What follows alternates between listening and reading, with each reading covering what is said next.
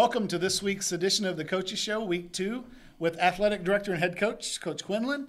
Here to talk about Farmersville's win over Eustis last week, 53-0. Coach, got to feel pretty good as a way to open up a season? Yeah, no, I mean, anytime you win 53-0, things went right. Right. The ball bounced your way. So, in the 3 years I've been here, I think that's probably as clean a football game as we've played as far as penalties and as far as not turning the ball over, making great tackles, doing the things that we – doing their assignments. Exactly, doing the things that we were coaching them to do. Good. And, when you look at the film and you see that, that makes you feel a lot better as a coach. Well, and you and I talked about going into that game, you talked about discipline. And you just mentioned there were very few flags against the Farmers. And they did a really good job of not falling for – some of those reactionary penalties that they would have in the past. So I think that it's got to feel good to see that kind of coming to fruition on the field. Yeah, and seeing the growth is important. So, we're not always going to be the most athletic team on the field. And if we can show up and do everything right, we can put a team that's more athletic than we are or bigger and stronger than we are in a bind, because now they're able to their mistakes are going to compound and ours don't. Right. So, that's where, in the past couple of years, that's where we've struggled, is when we've made those mistakes. Now they start to compound and it digs us in a hole. Yeah. Well, and you'd mentioned, too, in our last meeting about the O-line being one of the strengths.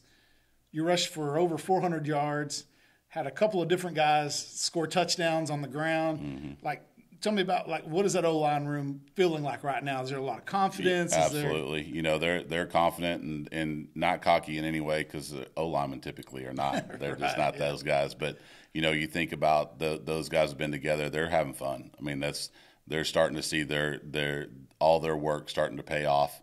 And, I live with one of them. So, you listening to him talk and listening to them talk as a group, they feel that confidence, and they feel like they're going in the right direction, and and they're getting patted on the back a little bit. I mean, I know that watching the live stream, because we always do it as coaches, we'll watch it that night and just kind of review it, because before our film gets all broke down, and y'all commenting on them, and they love that. They eat that all up. So they deserved it. Yeah, they did a great job. They did a great job, and they're opening big holes, and it makes it easy for those guys that are getting the ball. So if we can maintain that throughout the year, we'll have a lot of success offensively. Well, you have over 500 yards of offense. You don't give up any points, but coach's job is to find a way to get better, right? So what did you find on film? What are the things that you really want to work on now? Offensively, we've got to throw the ball better. I mean, that's something that we've got to do a better job of. We didn't, I don't remember what the completion percentage was, but it was somewhere around 50. Right. That's not good enough. We need to be over 70. And we've got to be able to throw the football, because at some point somebody's going to pack the box and say, You're not running the football. Right. And so we've got to be able to spread that field out and make them have to play the entire field. And when that happens, we're going to have a lot of success. So, that's something that we've worked hard on this week. And then special teams wise, obviously we've got to do a better job kicking field goals. And if you were to ask any one of my coaches right now, they're tired of seeing us kick field goals, because we've been doing it all week long. Right. But, it's one of those things that extra point's got to be automatic. It's got to be that. And it's not just on our kickers. I mean, it's a snap, hold, kick. It was a combination of all three of them in the game. Timing thing, right? It was a combination of all three of them in the game last week. It wasn't on Jackson Madrid or Daniel Mendoza, the kickers that were kicking it. It was on our snappers and our holders, and we rotated a few different guys in there. And hopefully, through the multiple reps they got this week, that we're a little bit more confident and a little bit more accurate this weekend. Well, and speaking of rotating guys in, we saw some new guys, getting some playing time in the backfield and at your skills positions, and some new guys rotating on defense. Are there a couple of guys that really kind of showed you something where they maybe get a little bit more playing time? I think that our depth is a lot better than what we've had, for sure. I don't think that any one of them stood out in my mind. There's a lot of guys that got that first varsity experience on Friday night and got to see the speed and got to be a part of that. And I think, anytime you get that experience, it's big and it's huge. But I mean, that having depth, just like we talked about last week with the quarterback, having depth and them having that experience, and then now being able to press that guy that's in front of him a little bit and make him keep growing, makes us practice better, makes us a better football team all the way around. Well, when they do get on the field, man, they're hungry. They're ready to get back out. They're not nervous now. It's more about getting out there and doing something. So you'd mentioned earlier in one of your answers about playing those teams that may be a little bit more athletic or maybe a little bit bigger. and talking to some of the coaches about Molina, it sounds like they've got some good athletes out there. So let's talk about those guys and kind of what the strategy is going to be on taking on Molina this coming Friday. Yeah, I mean, we're talking about a completely 360 from what we just saw. Offensively, they're going to be 50-50 run pass. Not real complicated in what they do, but just like you said, they've got athletes, and when you get those guys into space, if we're not rallying to tackle them and running as a defense to get there, then they can make big plays on us. And so that's going to be really important for us this week, is that we're running to the football and we're gang tackling, and we're not just letting one guy feel like that guy's got the tackle and then he shimmies away and now all of a sudden he's gone. So that's something we worked on in practice all week. We had a great week of practice, not just defensively, but I thought we did on offense too. So, I mean, I think that we're prepared for Molina. They're just a different brand of football than what we just played.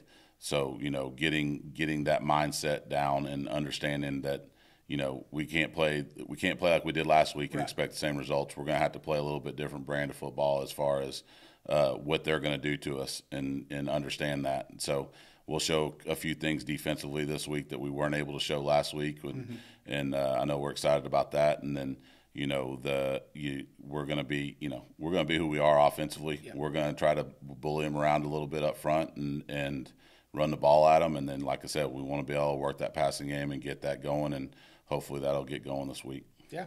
Well, Reyes averaged over 10 yards a carry. I mean, they really showed they can do that. And so you're talking about bullying them around. Guys like that. The offensive line likes doing that. Oh, they love it. They love it. They love it. That's what they want, is they want you to call that play where they can put their hands on somebody and push them out of the way. So, well, let's talk about the lower levels. We do that every week. Big win last week. How are those guys progressing? I mean, what are you kind of expecting out of them? Yeah, I mean, 40-0. I mean, with the JV group last week against Eustis, which is huge.